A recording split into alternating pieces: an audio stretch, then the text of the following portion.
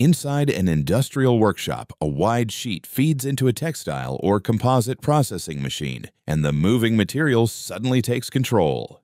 Never ever stand within the draw-in zone while material is moving. Keep distance and use guides or supports to control flexible sheets. Powered rollers pull material through, and once the sheet is moving, it can transmit force like a conveyor. If it shifts, tightens, or catches at the intake, friction plus motor torque can trigger a rapid draw-in toward the roller intake zone. Faster than balance and reaction can recover. Flexible material can become the force. Control the feed path, keep separation from the intake, and treat the draw-in zone as a strict no-go area. At a busy roadside fueling area, a worker checks a tanker truck. Then, in an instant, stored energy violently releases. Never, ever position yourself on or above a tanker when pressure, flammable vapor, or unknown internal conditions may exist at all. Assume the vessel can release energy without warning. Tankers confine liquid and vapor. If heat, ignition, or overpressure develops, energy can discharge through vents, fittings, ruptures, or structural failure. Expanding gases accelerate outward, converting chemical energy into force and motion in a split second. That pressure wave can arrive long before obvious cues like smoke or a sound signal of trouble. Tankers are energy containers, not platforms. When conditions are uncertain, step back. Distance is protection.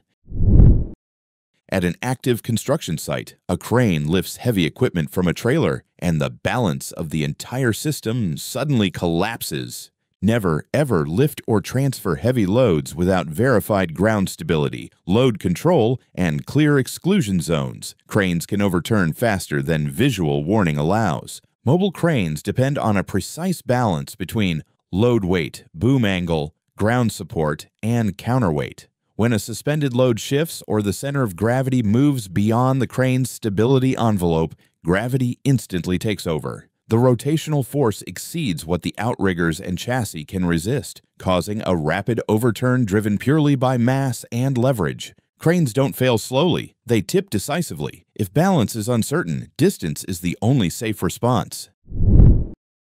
In a busy freight yard, a flatbed worker prepares to drop cargo from above while the ground level zone is still active.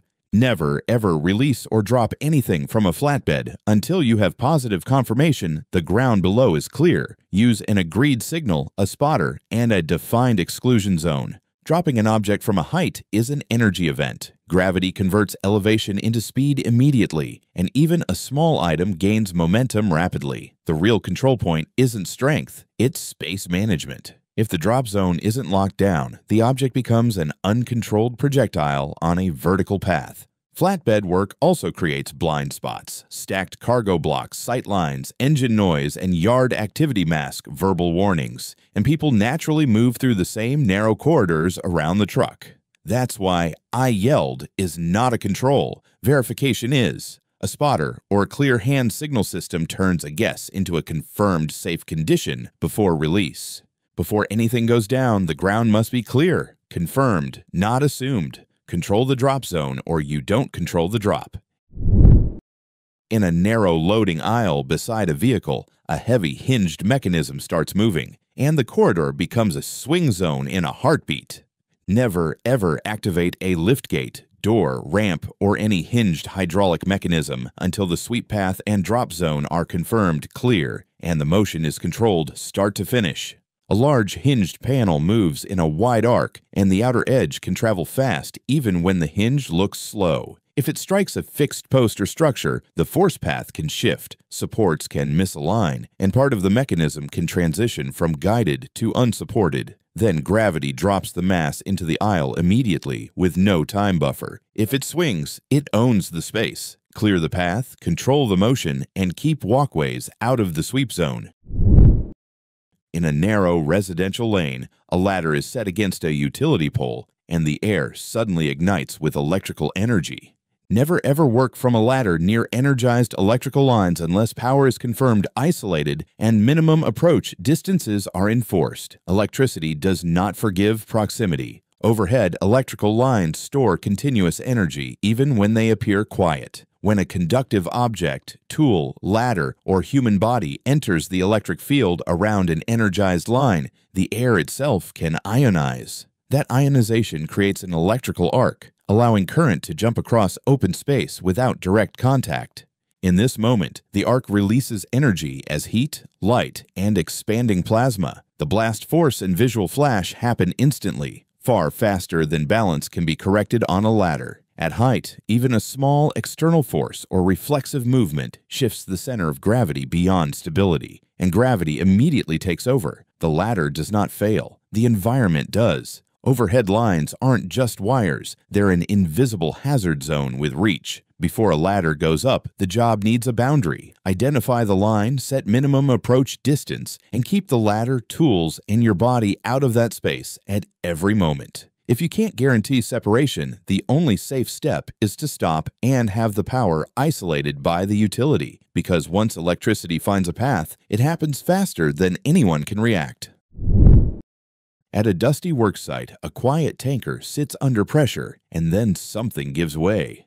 Never, ever stand near a pressurized dry bulk tank during loading, unloading, or agitation unless pressure limits, vents, and relief paths are verified. Stored pressure can release without warning.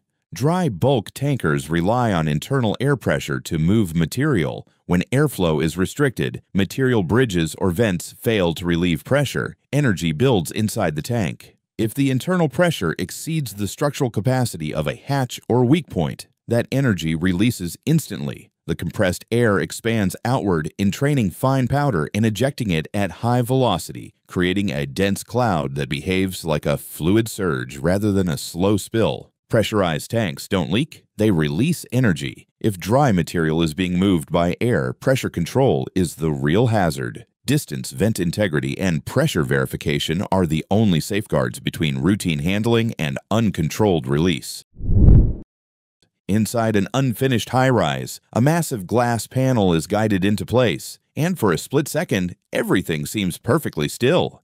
Never, ever position people inside the failure plane of large glass panels during installation. Glass stores hidden stress and can release it without warning. Large architectural glass panels behave like rigid energy plates under tension. During installation, uneven support, twisting forces, point contact, or slight frame misalignment can introduce internal stress that is invisible from the outside. Tempered or laminated glass may appear stable right up until its stress threshold is exceeded. When that threshold is crossed, failure propagates at the speed of sound through the panel. Stored elastic energy is released instantly, and the glass transitions from a single structure into a collapsing mass driven by gravity. Because the release is structural, not impact-based, there is no gradual warning, vibration, or audible cue before failure begins. The danger zone is not just the panel itself, but the entire plane it occupies. Anyone standing within that plane is exposed to sudden material movement the moment internal balance is lost. Glass doesn't fail slowly, it fails all at once. Control support points keep clear of the failure plane and never assume stability just because nothing is moving. Between two trucks, a mechanic stands on a narrow metal rod to loosen a wheel bolt, and everything soon goes wrong. Never, ever apply high torque to wheel bolts while standing on an unstable or improvised support. Secure footing must come before force. Loosening a wheel bolt takes high torque, so your body has to push hard against the wrench. Standing on a narrow, round metal rod gives you a tiny contact patch and low friction, and the rod can flex or roll under sideways load. As the bolt finally breaks free, resistance drops suddenly, and the force you're applying turns into unwanted body movement. In the tight space between trucks, there's no room to step or brace, so a small shift can push your center of gravity outside your support base, and gravity takes over. Torque magnifies instability. If the surface beneath your feet can move, roll, or flex, the force you apply will move you instead. Build solid footing first, then break the bolt loose. In a cluttered scrap yard, a heavy load sits quietly while welding begins nearby, but the unexpected happens. Never, ever weld, cut, or apply heat near unsecured or stacked loads. Thermal stress and vibration can shift mass without warning. Large stacked materials rely on friction and alignment to remain stable. Welding introduces both vibration and localized heat, which can reduce friction, relax contact points, and slightly deform supports. Even small changes are enough to move the center of gravity in an already uneven stack. Once the center of mass shifts past its support base, gravity acts immediately. The load does not tip slowly or correct itself. It rotates and falls in the direction of least resistance. In scrap environments, irregular shapes and mixed materials make these shifts unpredictable and fast. Heavy loads don't need a push, just a change. Before welding starts, secure the stack, clear the zone, and remove gravity from the equation.